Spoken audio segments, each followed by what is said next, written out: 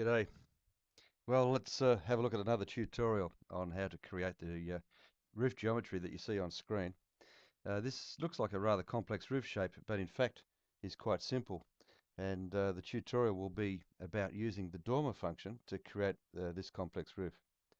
Now, as we know, a complex roof is usually constructed as a series of simple roof shapes. And that's what this one is, and you will see in a moment. So to make a start, we'll clear the screen so you can see where we're going. Construct roof, and we're going to use the digitize function and paste from a clipboard. Now, this image was picked up from using the Windows clipboard function from a PDF document from an architect, and this is the design of the roof is supplied by the architect, and we're going to digitize straight over the top of that. Now, if you have real dimensions, that's going to be a lot easier than digitizing, although I have to say digitizing this job using these features you will see is very, very simple. It will then simply be a matter of rescaling the model once we're completed to make it full size. Okay, let's start off. The first stage is to construct this gable roof here. So I'm going to digitize that, and we'll start off at this corner here, and across to this corner here, and up to that corner there. And from there, I simply right button and close square, and I'm not going to touch the scaling at this stage. Let's make this a tin roof. Pitch, the architect's plan says 45 degrees, so we'll do 45.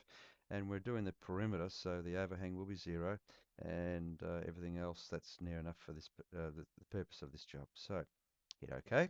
Now we want a gable at each end, so a gable end up there and a gable end down there. And we hit continue, and that part of the roof is built. Well, that was simple. We won't save it at this stage. The next part is to now use the modify roof function and put a dormer on here. So we're going to put a dormer, and notice that the eave lines are shown because the software knows that a dormer must be installed relative to an eave. So I'm going to put the first dormer based on that eave line starting at the top end. And the dialog box is then displayed showing all the functions for placing a dormer on the roof. Now you might think, well, that's not a dormer, that's just another part of the roof. Indeed it is. But once the software creates it, it doesn't care whether you call it a dormer or whatever. So we have functions in the software for measuring things because I don't know the size of that. The thing I want to know first of all, well, it will be the same pitch as the rest of the roof. We know that because the valley line is 45 to the corner. The distance along the eave, well, this button here, this little button, we can measure the distance from the end to the center of the ridge of the dormer. There. And that tells me that it's 3,300. Look, I'm going to round that up to say 3,400. That's near enough for these purposes. Setback from the eave, well, that will be 0. And the width of it, well, we don't quite know. So let's measure the width. Well, actually, the width will be twice the distance across. So let's make, so from there to there is halfway. We'll draw the dormer the full width. So we'll make that 6,800. And this is the bit that makes it interesting. What's the gable overhang? Well, it'll be the length of that ridge from relative to the eave. So we'll measure that. So we'll measure from the eave out to the end of the gable, about there.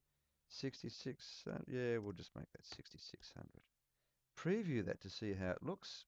Wow, that's almost spot on. Perfect. So if we like what we see, we hit insert and continue. And the continue allows us to draw the next dormer. Now this one, I'm assuming, will be essentially the same, except the length will be 200 mil less because notice it's about here. I'm guessing that's about 200. Now, if you have real measurements, well, obviously you will use those real measurements. To get the same geometry, that is to say where the valley hits the ridge exactly the same as the previous one, well then I'll have to use the same width, and we will. The distance along the eave will be different, however. It will be 3,400 plus this little length here. So I'm going to measure that. I'm going to measure from here to the ridge. 4,100. Yeah, let's go 4,100. In fact, 4 meters. Preview that and see what we get. Maybe 4,100 was correct. Whoops. And preview that. Wow, that looks almost spot on. Notice we're 200 mils back from the end and we're 4100 up from the end. Perfect. So if we like what we see, and you'll see that it sort of appears in a shadow form, well, that's because we're still constructing it. The dormer doesn't actually get installed until we hit insert. So I'll hit insert, and now the dormer is in. Right, well, now that that's got those couple of dormers in, we can continue to put dormers here, and since we've got the function up, we might as well keep going. But before I do all that, adding dormers complicates the geometry. So what I'd rather do, cancel out of there. I want to get this inside bit here sorted out before I start complicating it with adding these other dormers. So what I want to do is figure out what happens with this mess in here. If I look at that in isometric and spin that round a little bit here, you'll see you've got a whole bunch of roof planes intersecting. So we go over here to the function modify roof more, intersect planes, and we want to intersect all planes. The software figures out where everything intersects and removes the redundant material. Now that's pretty cool. And if we want to see exactly what's going on, we can go back to our construct roof menu, and we can actually hide the image for a minute and just see, wow, that looks about right, doesn't it? Great job. Show the image again and continue digitizing. So now that I've done that intersect planes, it's always wise to do rather complex calculations like that before you start messing with the rest. Now that I've done that, I think I can go ahead and put some more dormers in. So we go to modify roof dormer. I want a dormer now measuring from this end, and the pitch will be the same as the rest of the roof because that valley is parallel to that, so that will make that the same pitch. Even if 45 degrees is the wrong pitch, it will be all the same pitch. Now, first thing we want to know is distance along the eave. I want to know distance from there to the center of the ridge, and let's make that 43. Oops. And setback will be 0. The width of it, we'll measure that. The width will be from the end of that valley to the end of that valley. And 20, let's make it 2700. And the gable overhang will be 0, and we preview that, and beautiful. Hit insert and it goes in. Hit continue. Let's do the other one on the other side, and preview that one. Perfect. Insert and it goes in. Continue. Now we want to do more dormers. We want to do these two fellows here. So let's pick on this end, and we're going to figure out the distance from the start. So distance along the eave, measure from there to the ridge, about there. 30, let's make that 3700 also. The width of it, we'll measure the width of it from the end of that valley to the end of that valley. 3800, I reckon 3800 is a good number. And preview that. Beautiful. Insert. Job's right. Now we continue and do the other one, but the distance along the eave is different. So we're going to start at that end and measure from this end of this eave. So from there to the center line of the ridge, 3 meters, I reckon. Preview that. Pretty good. Insert, and we're done. The only thing left to do now is this area in here is going to be a flat roof. So we wish to cut that out. So we use the cutout function. Cutout, modify roof. We're going to digitize the cutout. We're going to cut out through the visible planes, and we're going to delete the pieces. We hit OK. Because I'm digitizing, I'm just going to start out here somewhere.